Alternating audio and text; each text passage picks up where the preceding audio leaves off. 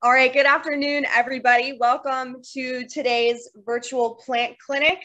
If you have attended these clinics in the past, welcome back. If you are new, we're so glad that you can join us. Just a couple of quick notes today. David is going to be covering some warm season vegetable topics and some cool season vegetable topics, since we're kind of in that period where people are starting to transition. So he's going to handle warm season, and then we'll take some questions for that, and then the cool season, and then we'll take questions for that. So just be prepared. We're planning to handle questions in that way. If you are not able to stay for the full call, or if you have any questions that don't get answered, then you can hit reply to your Zoom confirmation email, send me a note, and I can send you a copy of the recording, and I can get David to answer any questions for you following up after the class. So we are recording today, so this will remain accessible. For those of you who have questions during the class, you'll hit that Q&A button on your Zoom menu. You can type the questions in there, and I'll be monitoring those for David while he's doing his presentation for you guys. I think that about covers it. Please do let me know if you have any questions during the class, technical issues or otherwise, and I'll get back to you as soon as I can. And David, I'm going to go ahead and let you get started so we can get to the subject at hand. Well, good afternoon, everybody. Good afternoon, Sally. Thanks, everyone, for joining us today. And I want to talk about vegetables. I was telling somebody each time when I do one of these classes, I'm like, oh, what do I want to talk about? And a lot of times it's just based on what's going on in my world, or it might be based on questions that I'm fielding on the emails, or it might be questions I'm seeing at the clinic. So basically, I feel like it's a little bit of a weird time to be talking about vegetables. Here we are in the middle of summer. But I look at this as like one of these transitional times. I think these are really important seasons in our garden. It's a time where we kind of start thinking about what we might want to plant for fall. And so I thought this would be a good topic to present today. So like I said, I'm just checking my notes here. A lot of, and I want to emphasize this, I'm going to say this 2 or 3 times throughout the program, a lot of what I'm talking about today, a lot of the actual plants, we do not have in stock. So if you get like all motivated, or, think, hey, that makes sense, I want to go down and get started on it, you're going to be a little disappointed when you get here into the store, because sometimes the people are coming in and shopping, and you're looking for some of your summer vegetables, things that thrive in the middle of summer and the heat and the warmth like we have right now. We're late in the season for that. But with the cool season stuff, which we're going to be growing towards fall and early spring, we're a little bit early for that. So we're right in this transitional place. And that's why I kind of want to talk about what's going on sort of both of those seasons. So we'll have plenty of time for your phone calls and questions on that. And so having said all that, I think I want to get started with just a couple little quick explanations or definitions, I might say.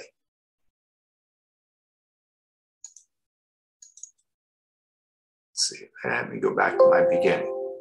All right, so when I'm talking about cool season vegetables and warm season vegetables, a lot of plants, and particularly, so we're speaking about vegetables, just thrive in the heat of summer. These are plants, like tomatoes, peppers, beans, cucumbers, melons, squash, list goes on, corn.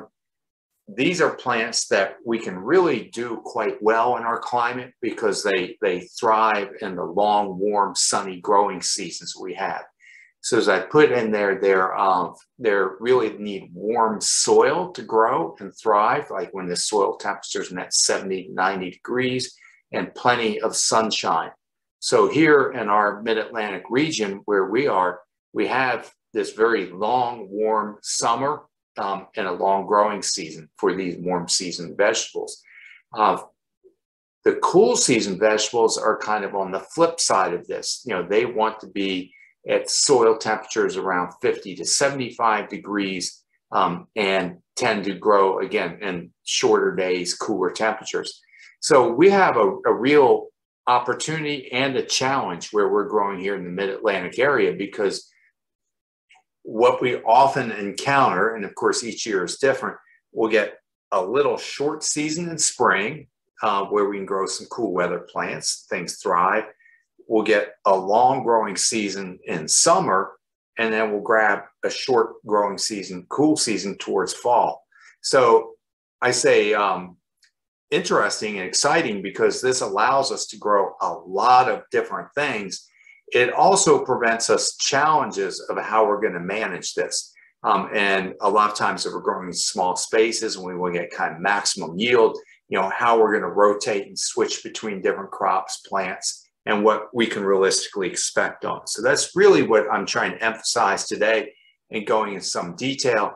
And I'm bringing up now this time of the year so that you have a little bit of a time to think things through, a little bit of time to plan this out. So this may not be, I'm going to go out and do today kind of topic, but something that you can kind of plant that little seed in your mind, let it simmer for a little bit and figure out just how you want to best approach that. So as Sally mentioned, I'm going to start talking about the warm season stuff. And then we'll take a little break, ask for some questions, and we'll start on the cool weather. So our warm season vegetables, again, tomatoes, basil, cucumbers, squash, peppers, all these things that are thriving right now.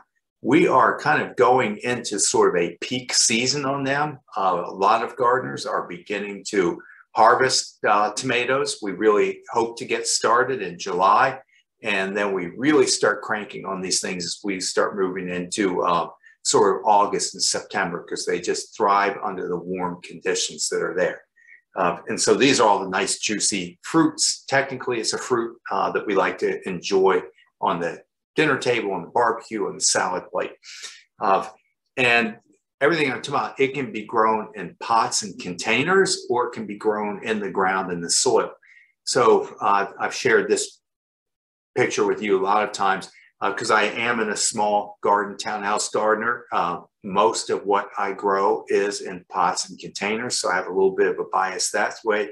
But also I find more and more most of our customers are growing in pots and containers. But this really, you can do this regardless of how big or small your garden is. The biggest challenge, like I said, is that you need some sunshine that's out there. So specifically where I'm growing is I tend to use what's called an earth box planter. The only thing that's a little different about this is it has a reservoir in the bottom that holds about 2, maybe 3-inch layer of water at the bottom. So it's a little bit of what I call a self-watering device. That's always my undoing. A lot of pots and containers, when we have these 100-degree days, 90-degree days, like we just went through, you're watering at least once and sometimes even twice a day just to keep them hydrated. That is beyond my ability to keep up with. So I do like these kind of self-watering pots, and maybe I can get by and I only have to water maybe once every 3 days or every 5 days, depending on the temperatures and exposure. Everybody's got their own recipes that they like to use for their potting mix. Where I've had some really good success, like it's shown there, is basically a combination of our Maryville potting mix mixed with a bumper crop, which is a good organic compost, good soil conditioner. I like to use whether it's in the pots or in the ground. So for the most part, most people I've been talking with this year have kind of been having what I'm going to call mediocre results with growing their tomatoes. A lot of this is, if you think back to April was very cold and wet. May was very cold and wet. We didn't really get into having any kind of sunshine or warmer temperatures until about June. So really a lot of people tried to get an early start or do a May planting, which is traditional.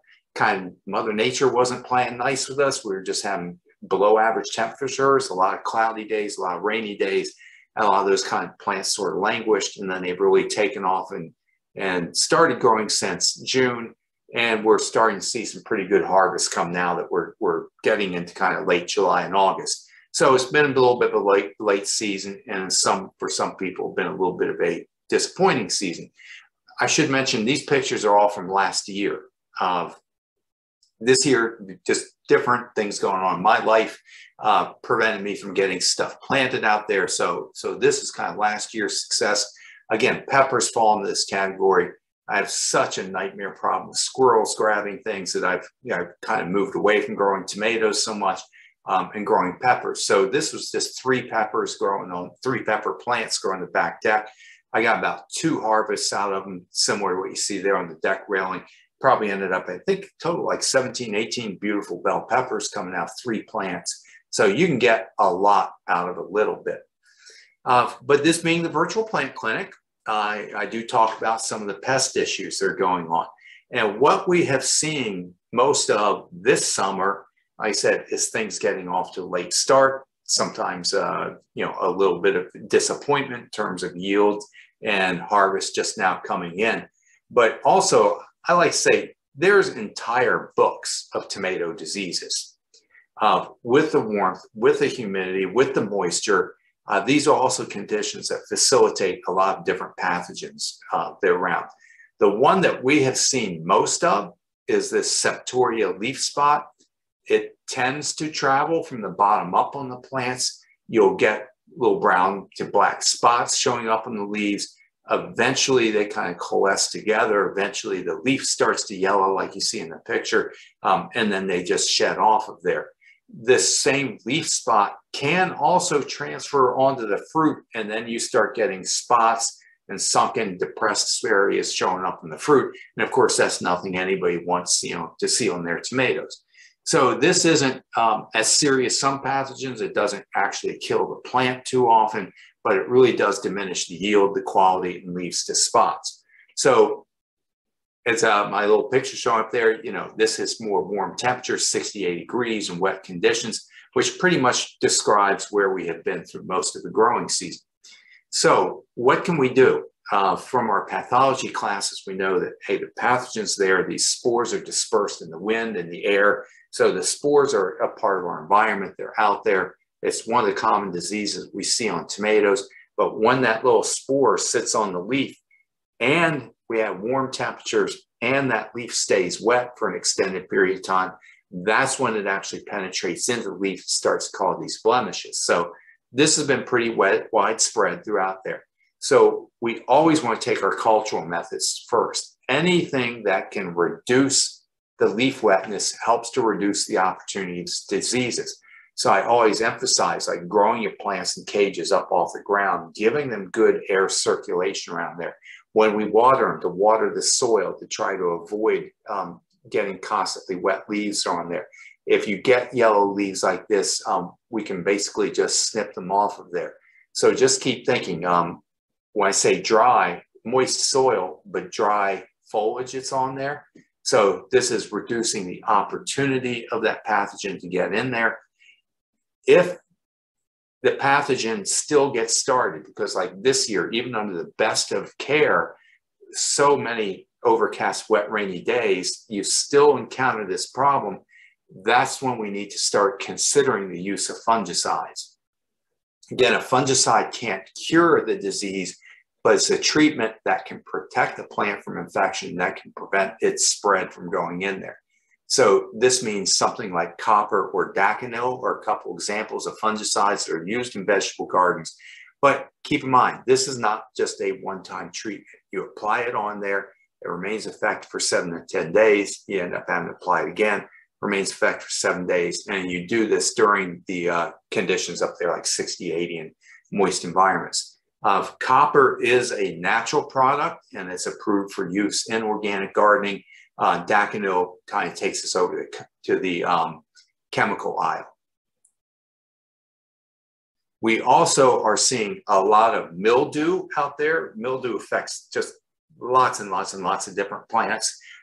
Mostly we're seeing people bringing it in on their crepe myrtles right now, but we're talking about vegetables today. So anything that we call in the cucurbit family, which includes cucumbers, squash, pumpkins, they're highly susceptible to it.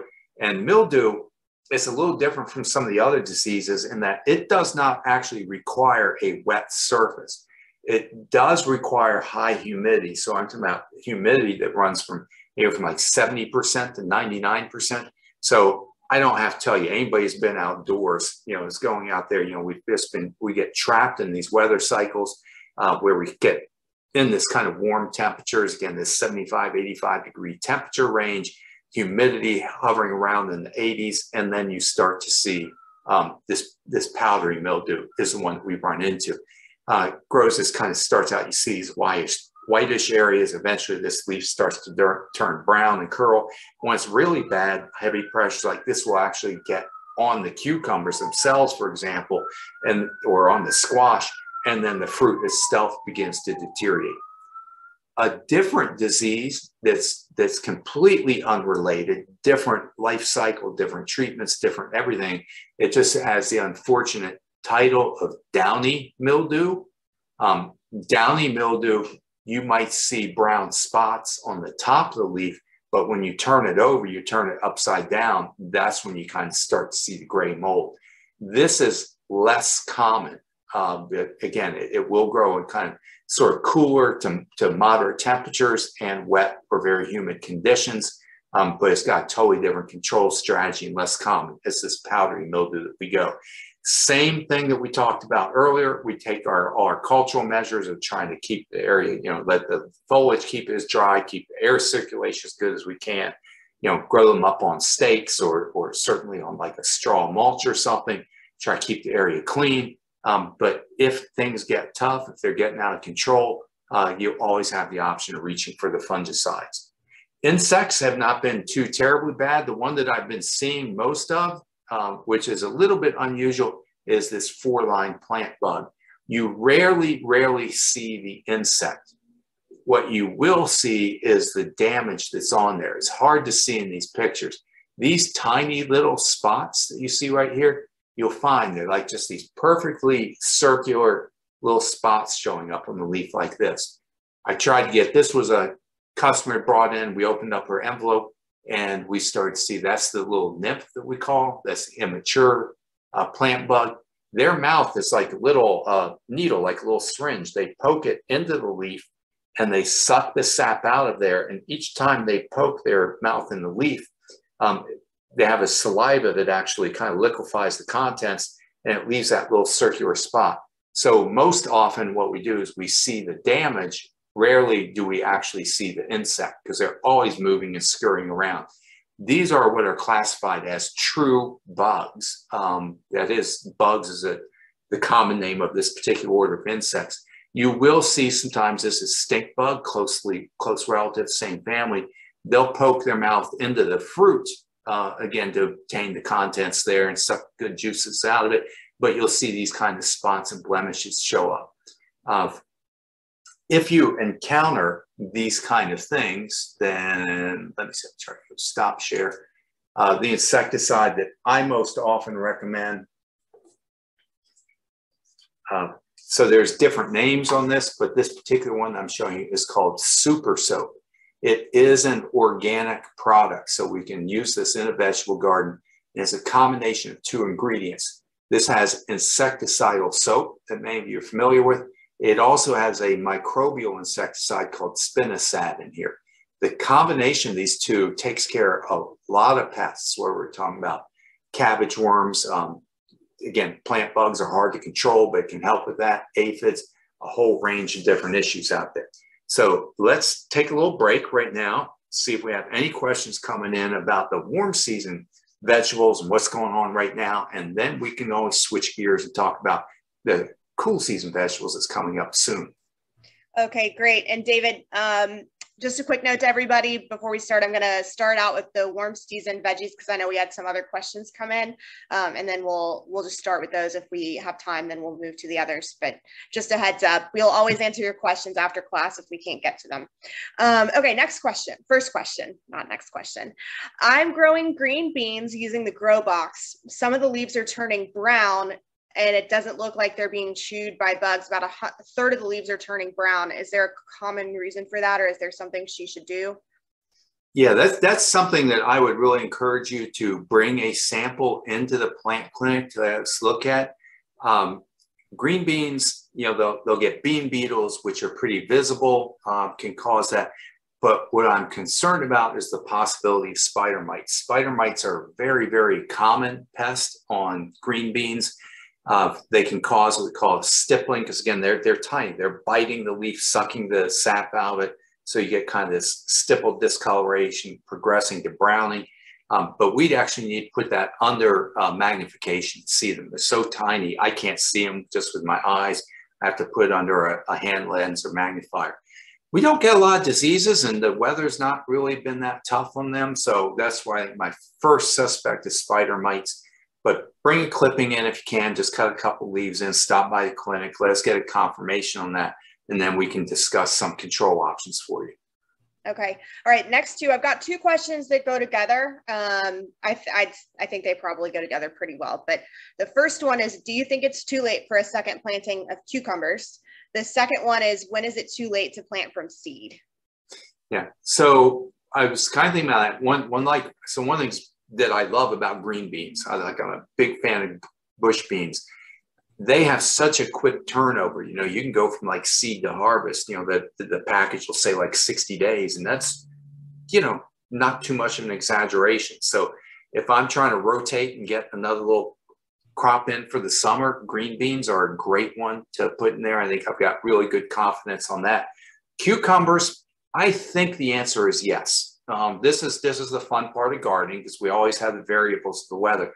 Cucumbers, again, they go from seed to harvest pretty quickly. I think we're coming right up on that borderline here, so I'm not going to like promise any results, but I think the answer is yes. It really just depends how our weather goes, you know, as we start moving into October. Yeah. Got it. So Okay. I'm going to say, if you got the space, go for it. On, like I said, green beans, a sure thing. Cucumbers, if you want to give it a shot, go for it. I think you'll get a harvest before winter shuts us down. Oh, good to know. Okay. We have another two questions that go together. One's on zucchini, one's on summer squash. Both of these people are having problems with, they're not getting any flowers on their plants. Yeah. So that's, I'm getting a lot of customers coming in with that same issue. I'm putting that out really just to our kind of quirky weather that we've had.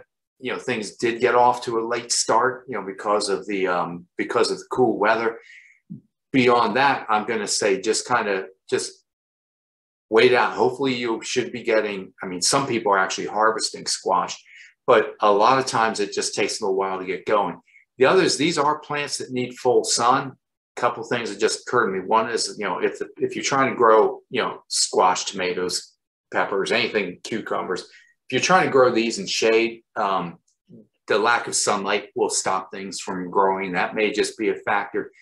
The other is, if I'm hoping that these squash plants you have, that you've actually started them from fresh seed, sometimes we'll save squash from one season to the next, or squash will just volunteer from an old fruit left behind.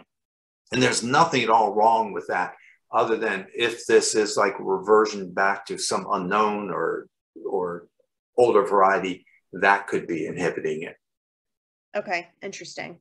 All right, next question. When do you apply fungicide to tomato plants? And after you apply it, when or how long do you need to wait to pick the fruit?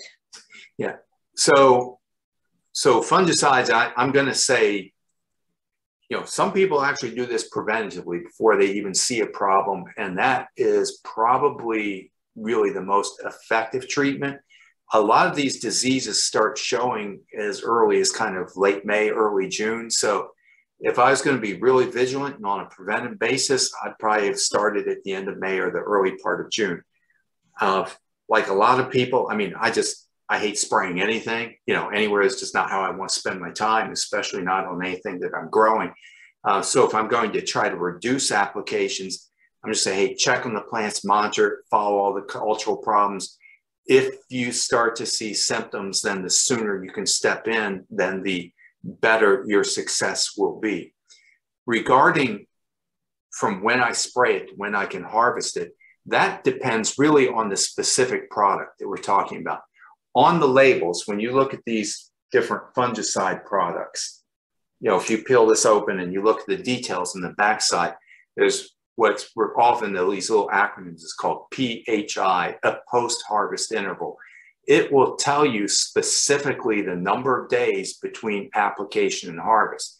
So most of your natural products, and again, I'm generalizing here, but let's say if I'm using copper, and this is what most homeowners use, copper, because it is a natural product.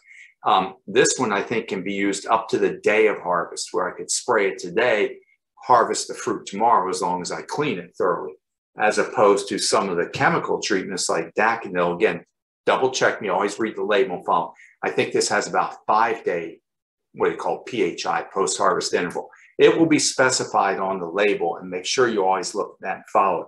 What I found is, in big general terms, the natural products like copper help, but they're just not as good. They're not as effective as some of the chemical treatments that go. So you kind of make personal choices in there depending on what your circumstances are. Find out what works best for you. But good question, and that information is on the label. Okay. All right. Next question is a harvesting question. I just picked some tomatoes that are large but green. How do I ripen them at my home? I've heard paper bags and keep them in a basement away from light. And that's certainly true. You can do that. I can also tell you, if you're kind of just lazy or casual about it, just put them on the kitchen counter and they'll ripen up on their own.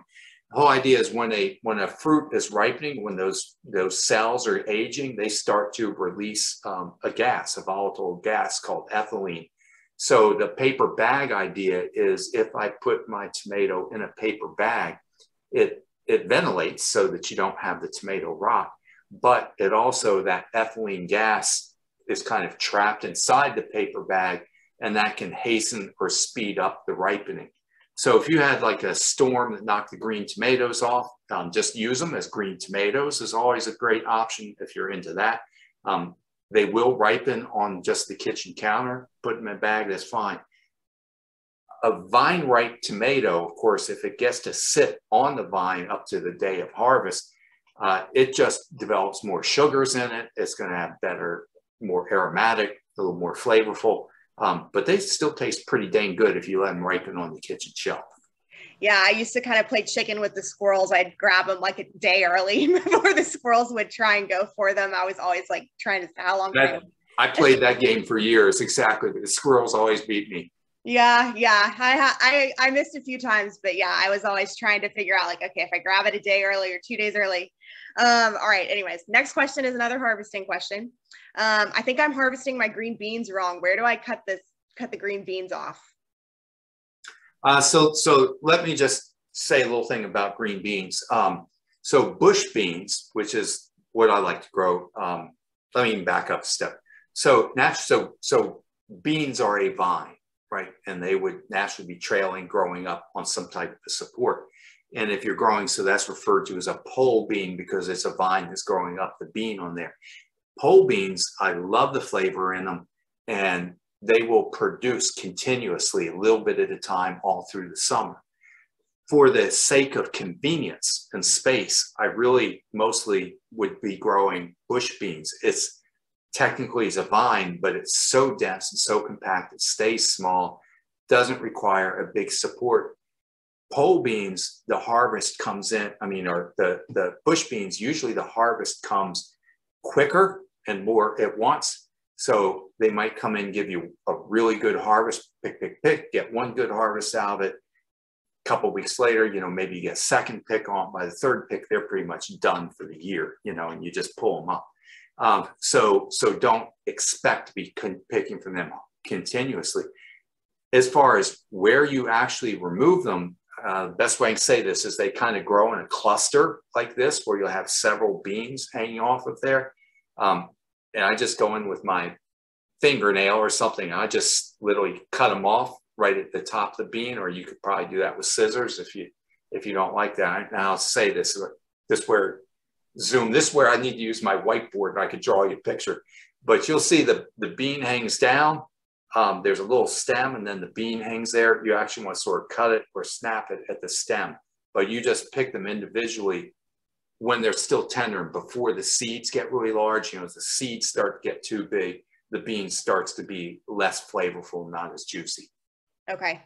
All right. It looks like we have one more question related specifically to the warm season vegetables for the moment. So the question is, how do you harvest and store seeds from plants you've harvested this season? Yeah.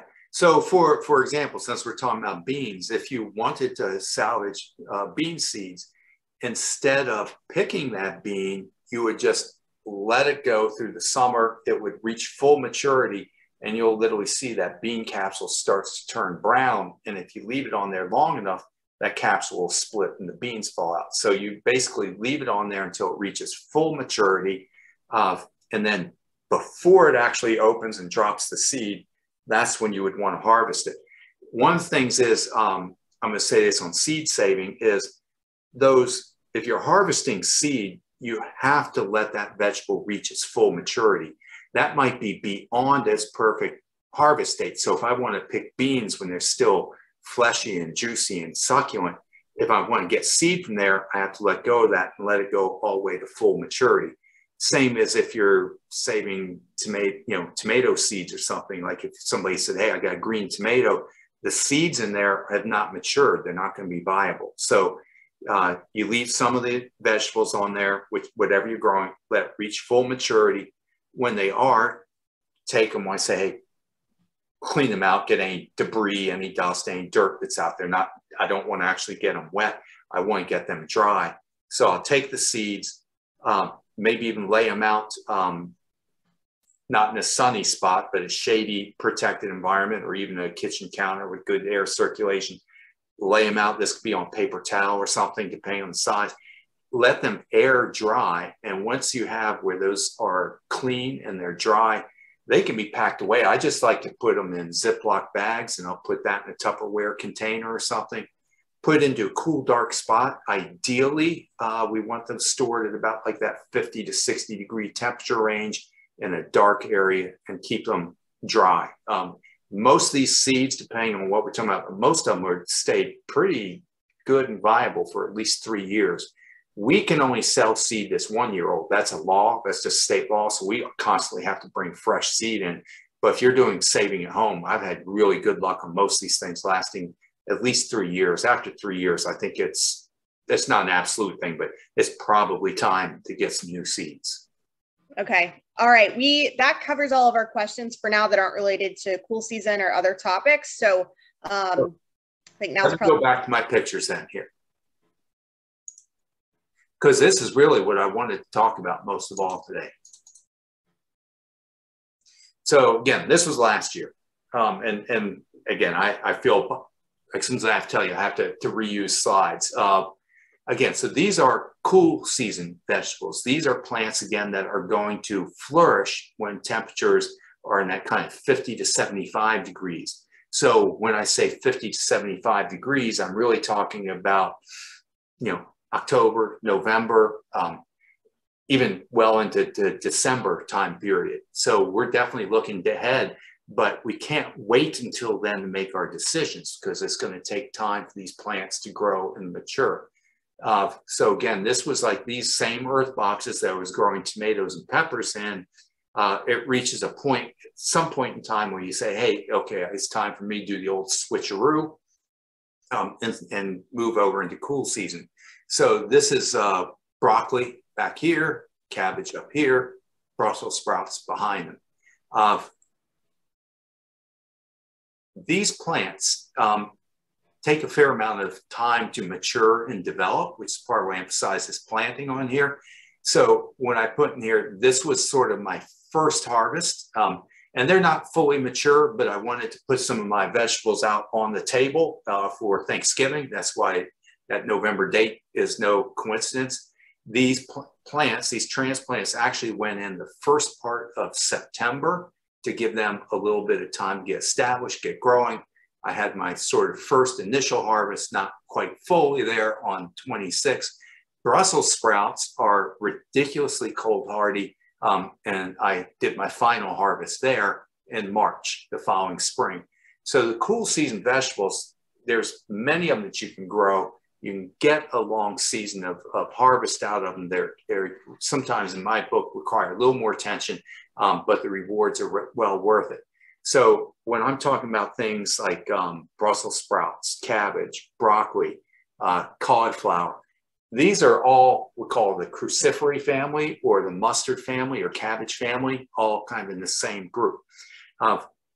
What I'm trying to emphasize, it is too early to plant them now. If you put them out now in the summer heat, what's going to happen is under the high temperatures, these things, they want to revert to what I call their flowering phase. We're trying to keep them in the vegetative phase because we're not so much eating the flowers. Now, broccoli, this is a flower bud that we're eating, but we're trying to keep them vegetative so I can enjoy the sprouts, the foliage, the leaves before they reach full maturity. Again, broccoli's a little exception. Broccoli and cauliflower, we're eating flower buds.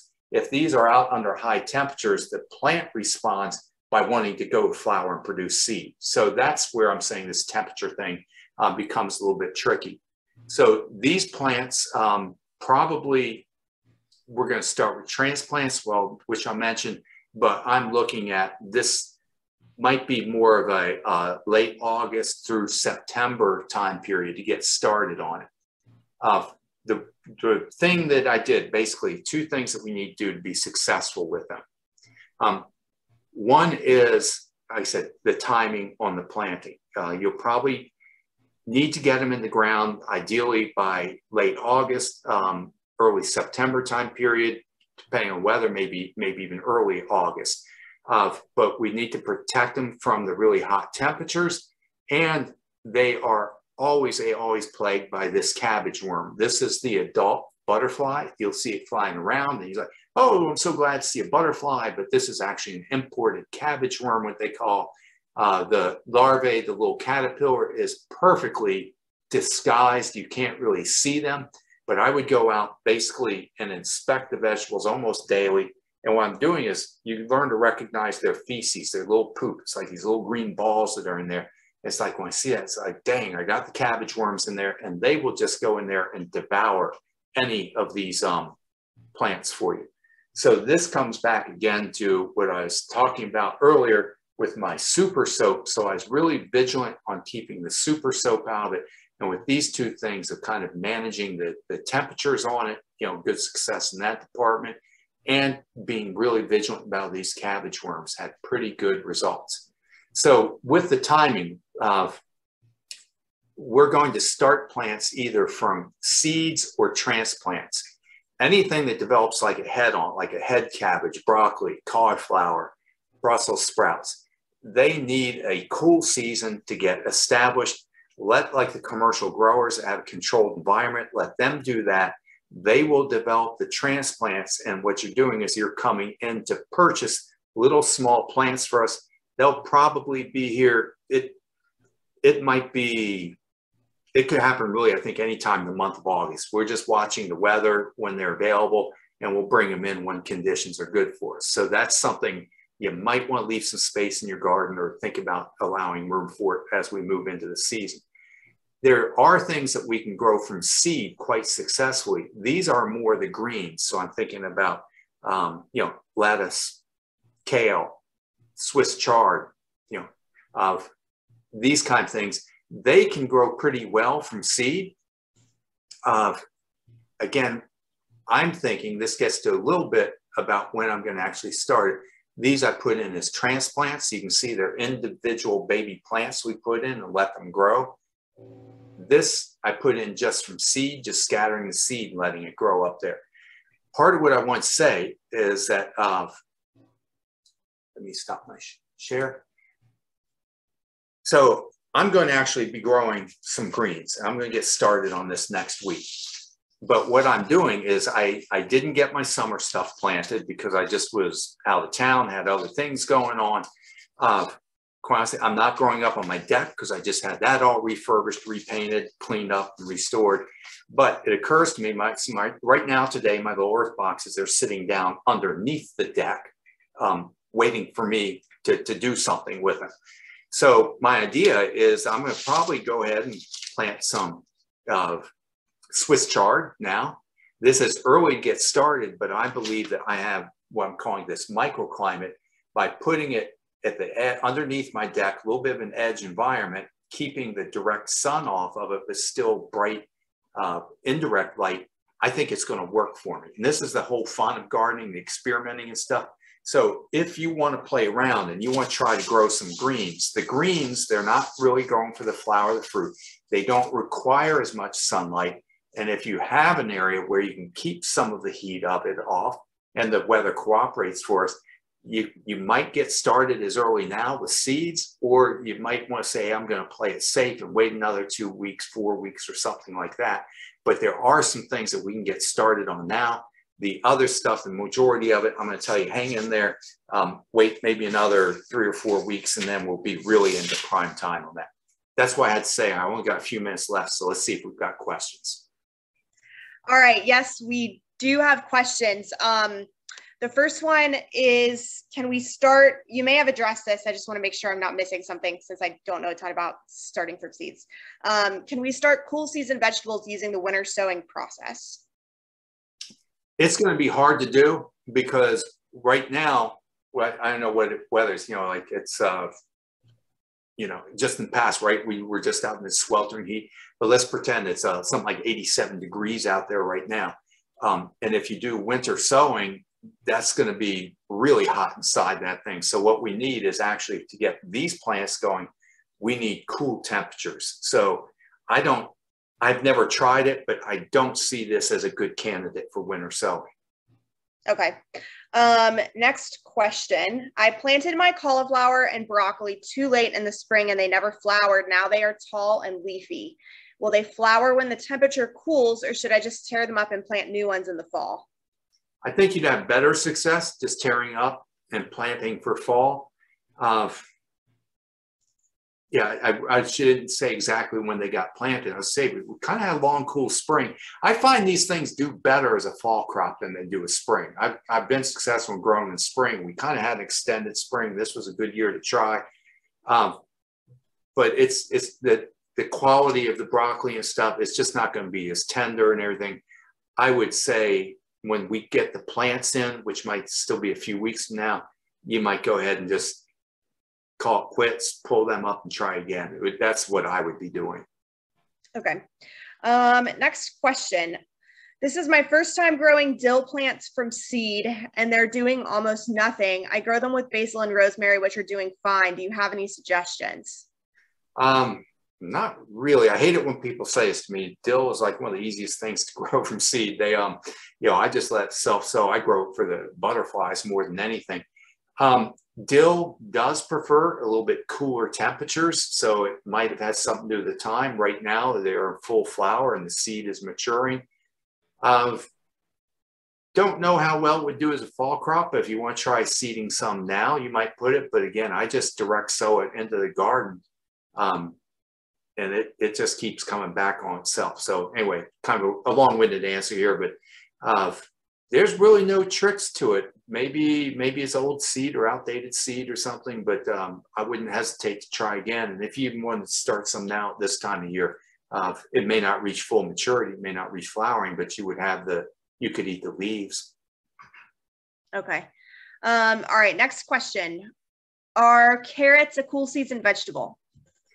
Carrots are definitely a cool season vegetable. They are not the easiest thing to grow. You can do it if you love carrots and do it for the fun, do it for the experience. But that's one of the things I found I can let the do much better at the grocers or the farm market on that. Around here with our weather, when it gets hot like this in the summertime, they get dry, they get pithy. They're just not as good, the carrots, and they never quite get as mature and juicy as people maybe live in a little bit more northern climates. If you wanted to grow carrots as a fall crop, I think you could start seeding. This is probably the very earliest that I would seed. You might even wait, but sometime during, maybe the end of August, early September. But you could try growing as a fall crop, but they're never going to do quite as well as what you see at the grocers. Okay, that's interesting. I didn't know that. Okay, the next question kind of goes directly into what you were just discussing.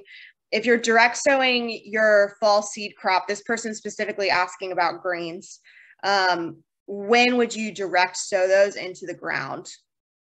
As I mentioned, because this is the side you want to say microclimate, everybody, you find these little niches in your garden, you find spots, it depends on the details of exactly where you are. I'm actually going to probably start next week. This is just, I'm ready to do it now. It's just me having the time and the energy to go do it. I'm going to start next week in a partially shaded, indirect light kind of environment, hoping that that's going to be enough to keep the hot weather off of it. If I was in a full sun environment, I would definitely hold off for like another 4 weeks, maybe even up to 6 weeks. Okay, so we're right in that kind of range where you could. This is like the very earliest I would start. Okay, sounds good. So maybe depending on your environment between now and the next few weeks. Right. Okay. I had great luck using milk containers for seed starting. Will this work for fall planting? Oh yeah, absolutely. They will do fine. What I was talking about a little bit with that winter sowing. Winter sowing idea is that we're actually using the milk jugs to keep the seeds warm. So that's where we're using like a milk jug that's enclosed like a little greenhouse. That's not going to work so well for you at this time of year. If that's what we're talking about. But if you're talking about just like cutting the top off and using it as a pot, that I would be okay with. But now I'm realizing if you're thinking like that little mini greenhouse thing, I think it's going to get too hot in there. Okay. All right. It is 2:46. I just realized. So for those questions that we didn't get to, please feel free to go hit reply on that confirmation email that helps you log into the Zoom class. Send those questions to us. I see one asking about a plant ID. You can send that to us as well. If you have plant clinic questions, send those. I will give all of them to David. I do not answer them myself. David will answer them. So we'll take care of you guys. David, actually, I'm going to go ahead and ask you this. So before you wrap up, we just had someone ask if you're going to leave the cool weather vegetables under the deck for the entire duration that you're growing them, or are you going to move them out in the sun? To be determined. Yes. All right. We'll let you know. We'll keep you updated. Yeah. They'll probably just kind of stay out maybe at the perimeter of the deck. I just don't have a nice sunny spot, but as it got cooler, and if I had some more sun, I might bring them out into the sun. Roll them out. That's the good thing about the containers. All righty. So definitely please feel free to follow up with any questions that didn't get answered, or if anything comes up. We have a recording. You can send me a request for that, or it will be up on YouTube tomorrow on our YouTube channel. They generally go up about 24 hours after the class.